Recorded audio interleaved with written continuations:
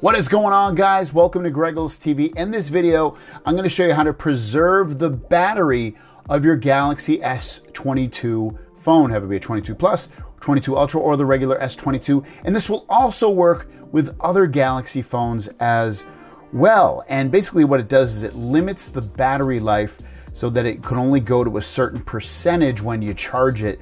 And I'll also show you a couple other things you might want to turn off in order to preserve it. But at the end of the day, we'll talk about why I would not do this ultimately. But without further ado, let's show you how to do it. So first thing you want to do is swipe down from the top, click the gear on the top right to go to settings. Once you're in settings, what you want to do is go towards the bottom and you're looking for battery and device care. Tap on that. Let this think for just a moment. And you want to go into battery, and then you want to go into more battery settings. You have all these things checked, probably turned on. The one that you want to do if you want to protect your battery and make it last probably a little bit longer so the battery overall gives you better battery life throughout the years is you want to turn on this protect battery, which is going to extend the lifespan of your battery and limit the maximum charge to 85%. Now, what that means is when you charge this phone, it's only going to charge up to 85%. Won't charge beyond 85%. But it means that your battery over time will be healthier as you use this and charge it over time.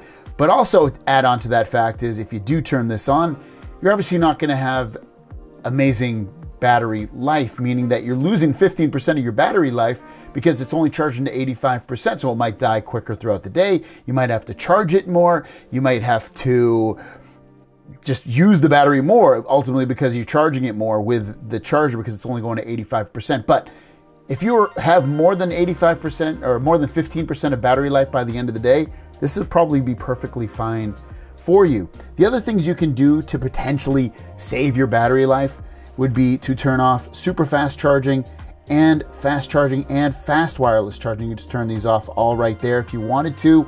And that potentially will also prolong the life of your battery. Now, why wouldn't I recommend this? Well, I kind of already mentioned it. I wouldn't recommend it because you're almost dumbing down your phone in a way for the point of, those warnings are gonna turn on that you only have 15% battery life left, and then you have 5% battery life. That's gonna come quicker. Using the phone more ruggedly with gaming and whatever other apps, have to be GPS or video conferencing, stuff that really uses the battery, you're gonna have less time to do that stuff with before you need to be at a charging station. That's why I wouldn't do it. The other reason I wouldn't do it is if you upgrade every year or every 18 months, you shouldn't need to do this. Now, if you're a person that uses their phone for years on end, maybe 3 years plus, 2 years plus, potentially I might think about doing that. Definitely 3 years or 4 years plus, I'd probably think about doing this more so. But, 18 months or less, definitely not. 2 years, probably not.